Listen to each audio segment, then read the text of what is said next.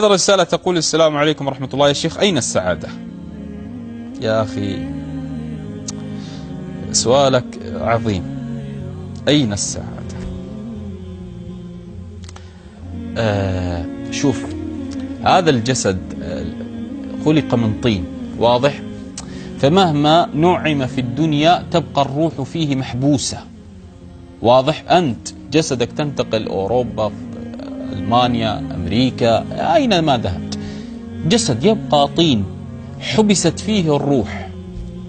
سعادة الجسد ليس كسعادة الروح أبدا. سعادة الجسد أحيانا تأتي بالمال، أن تأتي بالطعام، أن تأتي بالأولاد إلى النهاية. الروح لها عالم مستقل، عالم الغيب، لا تسعد إلا بالأنس بمن خلقها، بمن خلقها وهو رب العزة.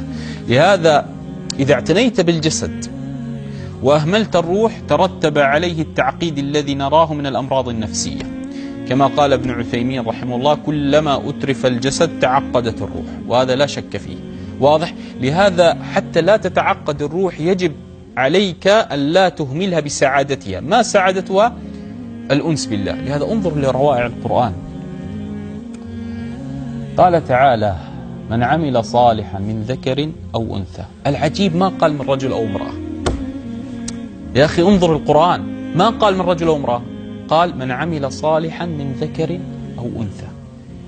لماذا لم يقل من رجل أو امرأة؟ قال العلماء: لأن الأطفال لو عملوا صالحا الله عز وجل سيجعلهم سعداء، حياة طيبة سيرزقهم حتى الأطفال.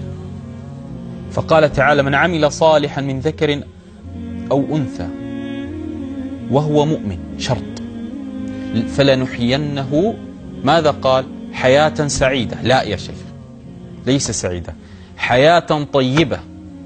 لماذا لم يقل سعيدة؟ لأن الدنيا لا سعادة فيها، ليست كاملة السعادة، فأحيانا يعتريك الهم. لكن لماذا قال طيبة؟ لأنه ربما يصيبك الهم لكنك نفسك هذه تطيب بأن تقول: لا حول ولا قوة إلا بالله، تقول: إنما أشكو بثي وحزني إلى الله، تقول: حسبي الله ونعم الوكيل، فتطيب نفسك بهذا، واضح؟ وهذا دلالة على أنه لا سعادة في الدنيا. نسأل الله عز وجل شانه أن يصبرنا وإياكم.